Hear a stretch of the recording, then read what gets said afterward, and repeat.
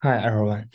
The article I want to talk this week is called Space Force Funds Experiment on Use of AI to Predict Satellite Failures. RS21 is a data science startup company which mainly focus on developing artificial intelligence tool for autonomous space operations. It wins a contract with the US Space Force, which is concentrated on using artificial intelligence to predict any satellite failures in orbit.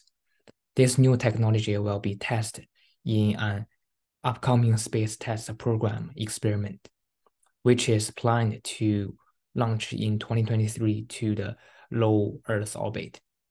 Also, RS21 is currently developing new software technologies that will be used to train the AI models in preparation for later STP experiment. AI-driven monitoring systems, which depends on real-time satellite data and unusual messages to perform malfunction detections to predict satellite failures. As the director of research and development of RS21 mentioned, they are optimistic that this new technology will bring huge benefits to both government and business.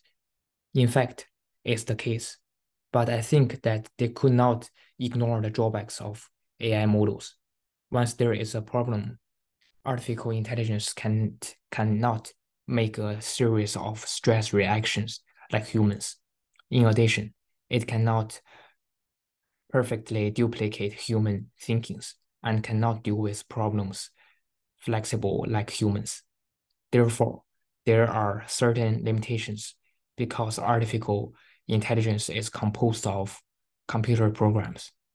In other words, artificial intelligence technology has not yet been able to completely replace human beings, and this technology needs more time to improve. Back to this article. In my opinion, I think RS21 should make a deeper consideration before using the AI models and be well prepared to encounter any problems that may happen in the future.